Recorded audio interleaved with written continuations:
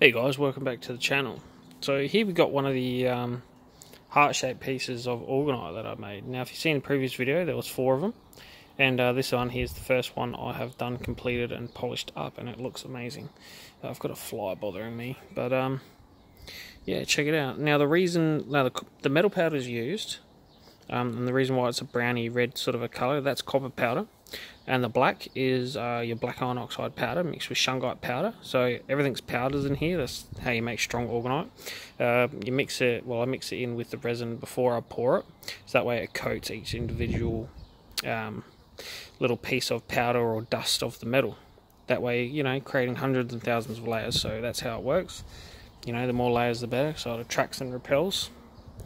And your crystals in there, so in there you got selenite around the outside, but this here, the other crystals there, so everything but the selenite, is in a sacred geometry pattern.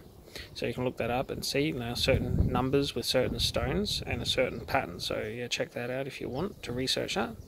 And but yeah, we have red jasper, we've got hematite, and we've got black tourmaline in there.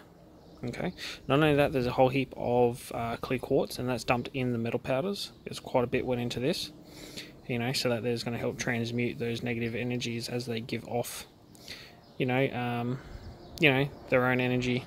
Crystals have their own energy and stuff like that, so they transmute it. And yeah, the piezo or piezoelectric properties of those crystals. And on the back, so there's a heap of functional glitter around here, as well as on the front. It's got it.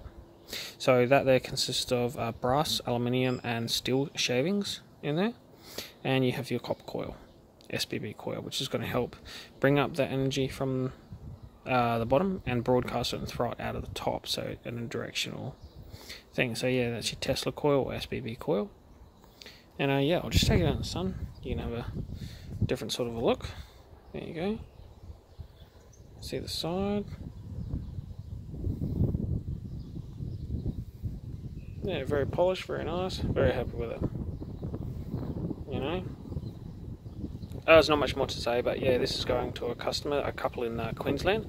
So Eric, who placed the order, wanted me to send this to him, and yeah, basically a Christmas present as well. So you know, got a nice little gift box and all that, Christmas card, and we're going to write some information what he wanted us to write, and we're going to ship it off, and it's a beauty.